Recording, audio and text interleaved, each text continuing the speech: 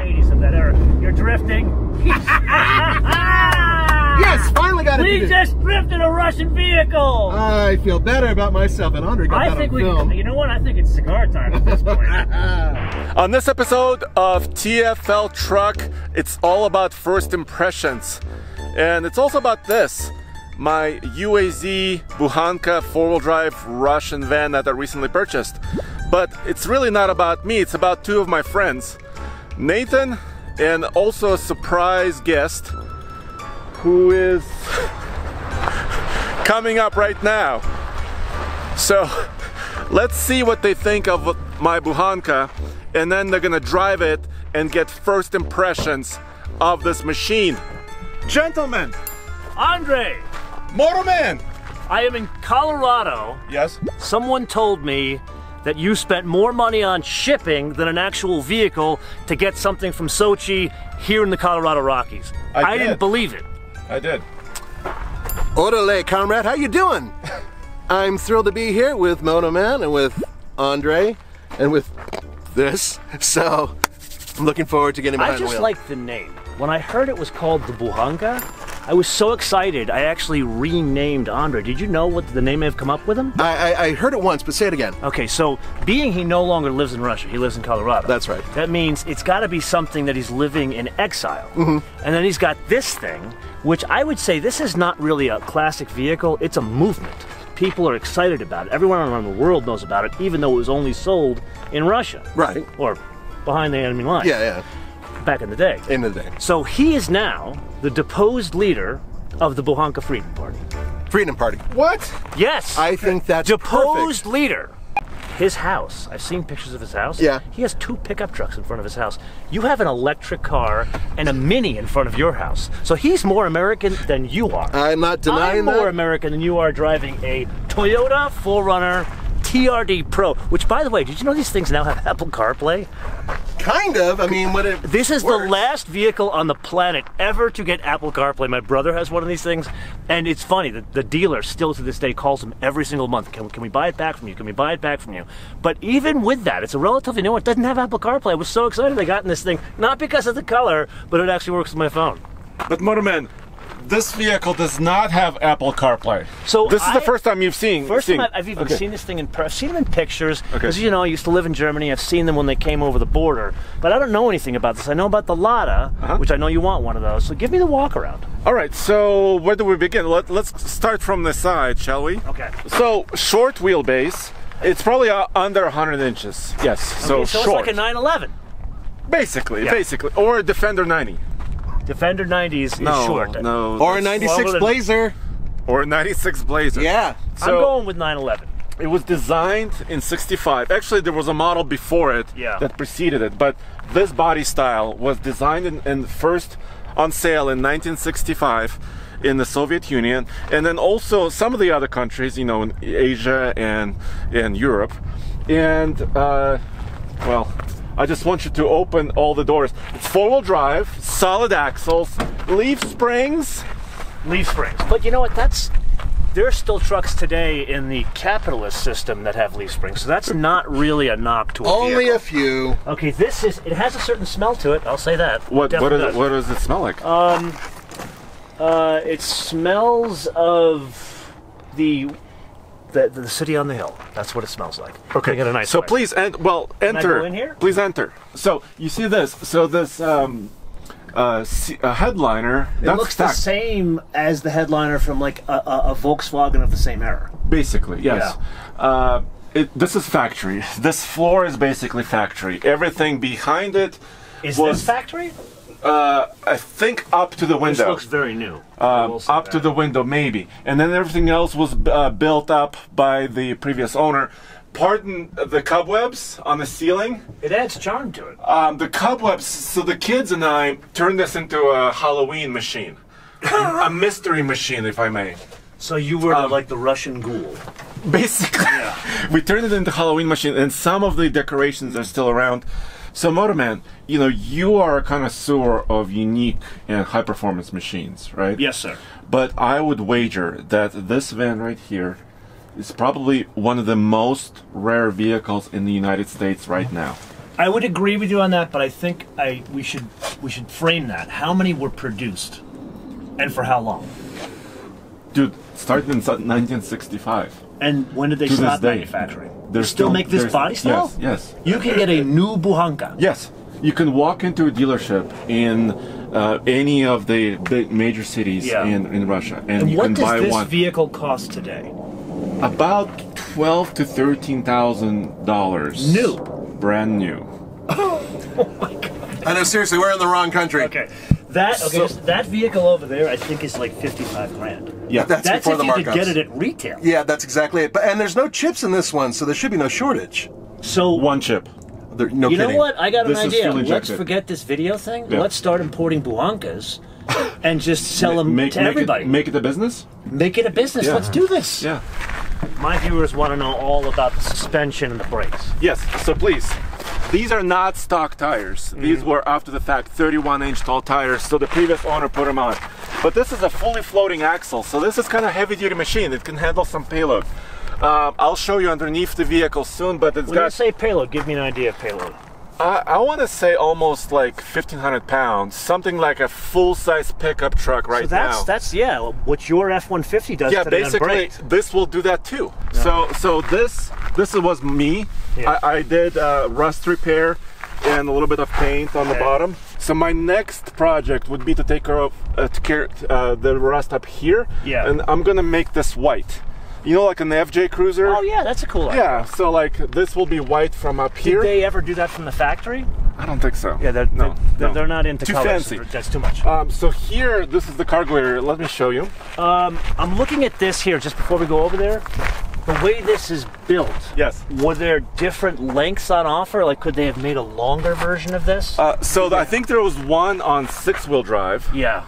And there was also track-based tank tracks-based vehicles. But they also had ambulance versions of this, and they had police versions of this. Exactly. Fire department versions of this. Okay, so here's the business end of this machine, the cargo area, and this was on this. So this was on the van when I bought it. Yeah. This I put on. Clearly, because I wouldn't think the guy in Sochi knows what Keystone is. Keystone, Colorado. I asked this to be put on because it was a nasty English word. Written on a sticker here. You have to tell me off camera. Look at these latches, Motorman. That is like circa 1641. Charlemagne used something. Look at how this is put together. It's like brass fitments, and it's not exactly the tolerance is not very good here. Like this, I could drive that 4Runner through this. It's like the Holland Tunnel in New Jersey. Motorman, may I present? This is. Oh, that is super cool. Well, so when you have, so these guys were doing it before Ford and GM. Yes. Let's see that again. Watch this. Okay. I love Now you can enter. Now I can enter. This is super cool. I think it's amazing that this kind of packaging and detailing was in a vehicle that frankly is rudimentary. Yes. Even a Chevy of the same era was a bit more... The engineering was farther ahead than this. Well, probably the powertrains were ahead than this powertrain. But none of them had steps. That's awesome. Dual tanks, saddle tanks, unleaded fuel. How much? So 13 gallons on this side, 7 gallons on the passenger side, about 20 gallons. So it's like a Yak plane. This is Yak. No, Yak holds 25 on each side. Okay, I'm sorry about that. Just so those of you who don't know what a Yak is, that's that plane in my hangar when you see my episode. So I added this belt because the other one was broken. Yeah. So now let me show you this. Can you step us back just one step? One step. One step. So now these seats are... It's like a fixed racing seat. Well, kind of. So it sort of reclines. That's got to be a Recaro. Yeah, look at that. Look at that. See that? It's like a Lear or a Recaro seat. The black thing on that wall is the only computer. That's the ignition computer. And that was from the factory, a computer, or it was added later? So originally it wasn't fuel injected, it was carbureted, but somebody has updated it. I think this is the newer engine, which is a 2.7 liter 4-cylinder gasoline, not diesel, gasoline. Were they on offer as diesel? Oh no! Okay, so that's not supposed. The build quality of the Russian interior it's just people, a little not great. gasket. Yeah, It's no we got to speak to the color and trim people at UAZ. The radiator is here, so it's not air cooled. It's actually water cooled. From day one, they were water. Yeah, I believe so. But this machine is also meant to work in extremely cold temperatures. So you cannot really see it from up here, but on the bottom there are different little valves that actually shut off the oil circulation from the radiators to make sure that the oil stays in the engine. So 40 below type temperatures, this machine should still operate at very cold temperatures. And did UAZ make their own engines, or was it another company made them for them? I believe it's theirs. It's either made specifically for them exclusively, or it was them. And this engine, was it used only in the buhanka, or was it used in other UAZ? I'm sure they used it in other vehicles. Yeah, and many others, because there was also a Jeep version of this, Jeep-looking version of this. And did they make other engines that were bigger? Like, was there a V6 on offer? Decadent. I gotta ask. Decadent my Westerner. decadent capitalist, like my Toyota over there. So the fuel gauge works, and then the battery voltage works. This also, my speedometer, odometer work, and it only has 116,000 kilometers. So it's basically a brand new. And you think that's true miles? No, I don't think so. I'd say so. But you see this, Motorman? Yeah. Nathan, do you see this? So this little knob, that's actually, if it had a little turning knob, which it doesn't, but you can actually control the level of the headlights. Oh, that's some high-tech stuff. So you can. That's a big deal within European cars at that day. And also, I have this. I'm amazed they have that. You have OnStar? Wow, this thing took a leap forward. No, I'm sorry. This is from my Hummer H2. Yeah. So this is the only thing that's left of my Hummer because I sold it. Yeah. But I thought, you know, if I get lost, I have OnStar. I'm sure it'll plug right in. Yeah. Okay, are you ready to go for a drive? I'm super excited to go for a drive. I came to Colorado just for this. Now you know most of the guys. So this is a 2.7 fuel-injected motor, 4-speed manual, about 90 horsepower, 90 when it was new. Rear-wheel drive, 4-low is available, but we're not doing rock crawling today. Let's keep it in just too high. I was planning on taking this thing up to Vail. Do a couple of runs. Are you serious? Yeah, absolutely. Climbing up to high elevation? Yeah, I want to go up the mountain in this thing because I don't want to have to pay for the chair. Oh, you're not going up and down. You're not, you know. This, again, all joking aside, this is probably the luckiest UAZ buhanka on the planet that it got plucked from Sochi and is now living in the stunning wonderland of the Rocky Mountains. Yeah, and I think it's also maybe the only running buhanka van in the U.S. currently. Well, according to Haggerty it is, because they didn't have it in their database. Yeah, I called Haggerty. It wasn't in their database. Then they added it. Now it's insured. And please. I'm very excited about this. Okay, let me see if I can get up here. Okay, get in here. The clutch is in California and the gas is in Colorado. Oh, the power. But look, it's like a Porsche, so the key... Oh, it's a Le Mans start. That's Exactly. great. And notice the key, it's like a small version of an old Mercedes key. Okay, brake in. That's a heavy clutch. Let's see what we can do here. Let's see if I can get the key in there. It goes either way. It takes some coaxing, huh? There you go. Okay, here we go. Oh, yeah. Feel the power. Did you see that? It was half a turn. It has a very Volkswagen sound. It does. I don't know why. It shouldn't, because it's not air-cooled. It's not and it's air-cooled. not flat. Yeah. Why is that? Maybe because it's underneath you? It's right That's next to very you. strange. Are you guys going to jump in? Absolutely. Okay. I'm looking forward to this. Good luck. Okay, are you ready? Yeah, what do I have? It's a simple H pattern, so it's only 4 forward gears. Yes. This is the brake on. It's already released. It's already, Yeah. So it hasn't been moving at all. No. It knows when it's to be put. Here we go, gentlemen. Here we go. Hi, Toyota. By the way, there's no power steering. Ah, you don't need it though. I don't feel like I needed it at all, even at low speeds. This is a totally different experience here. I think we gotta tell people to get out of our way. There's no horn. Oh, there's a horn down here. Yeah. Oh, so this is great UX design. I have to think. Left. Go left. Okay, here we go.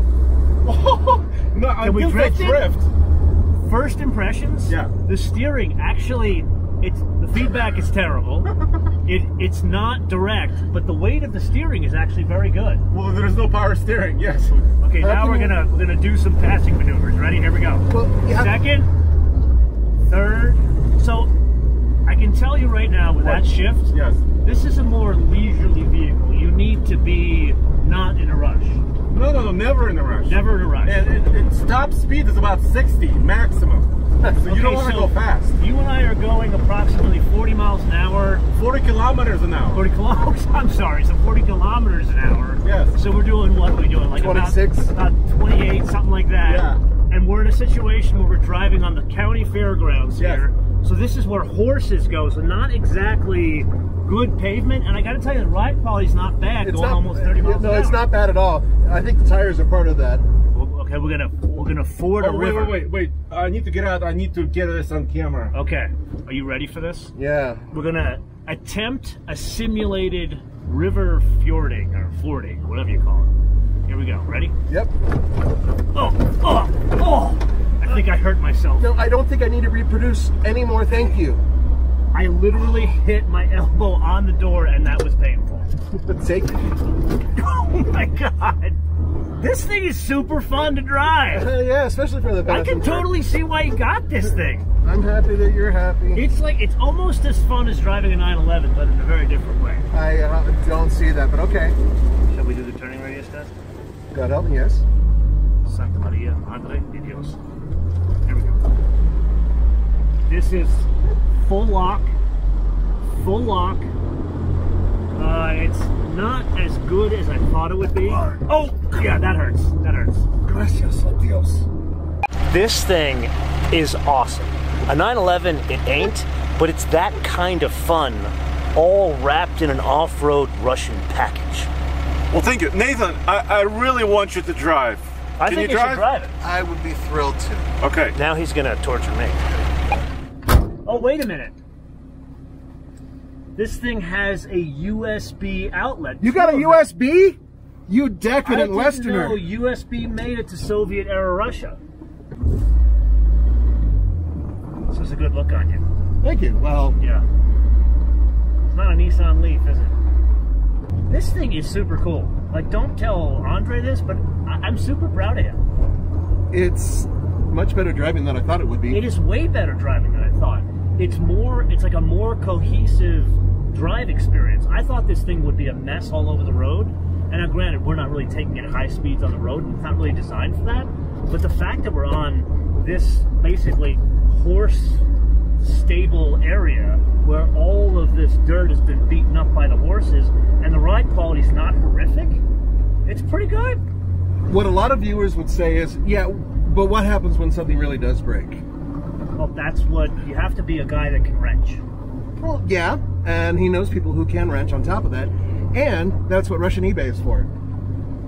You can buy kidneys on there, and you can buy parts for your buhanka.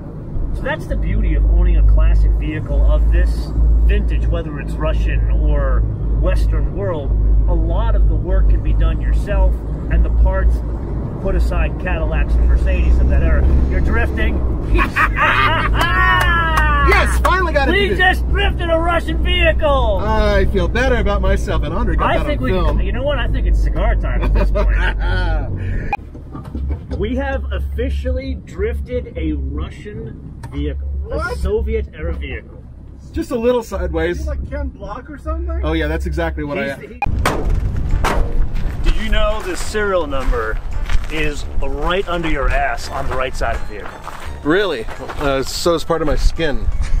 You're welcome. Yeah, I did that for you. Yeah, the thing is that the passenger seat is nowhere near as forgiving as the driver's seat is, which explains why Andre put a shoulder belt on that side to keep his wife from reaching over and strangling him as he's bouncing over things. So at the end of the day, this is really not an investment in a classic car vehicle. This is an investment in marriage counseling. It could be, but you and I mean, I think we really do agree. This is a really fun vehicle. It's unique. It's not stupid expensive. Yeah. If you need to get something that's kind of a classic, unique, different vehicle. Yeah. And honestly, I mean, how much is it going to cost, other than a kidney, to get a piece of this vehicle from Russia sent to you, right? Not much. I'm gonna go a step further and build on it. I totally agree with what he says.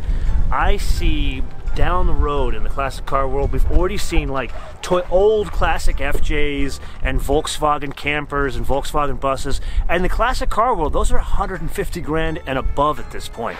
I could start seeing, maybe not this one, the Buhanka just yet, but what is a lot of Niva? Sure. I could totally, because there's enough of those things in the US now, and people know enough about those vehicles where there's going to get a little bit of collector car value. Maybe not at like Gooding and RM, but definitely on Bring a Trailer. And I see this one, you know, like rising tide raises all ships. The Volkswagens, they brought the Broncos and the FJs up. I think the lot of Niva will bring these up in the classic car world. I would agree with you, and I think Andre is actually working ahead of us. Foresight. He's already seen this thing making him money. The Merlin of the Russian collector car world. He is indeed. Of the Buhanka collector world. And that is why he is the deposed leader of the Buhanka Freedom Party. Yeah. And you heard it here first. TFL. There you have it.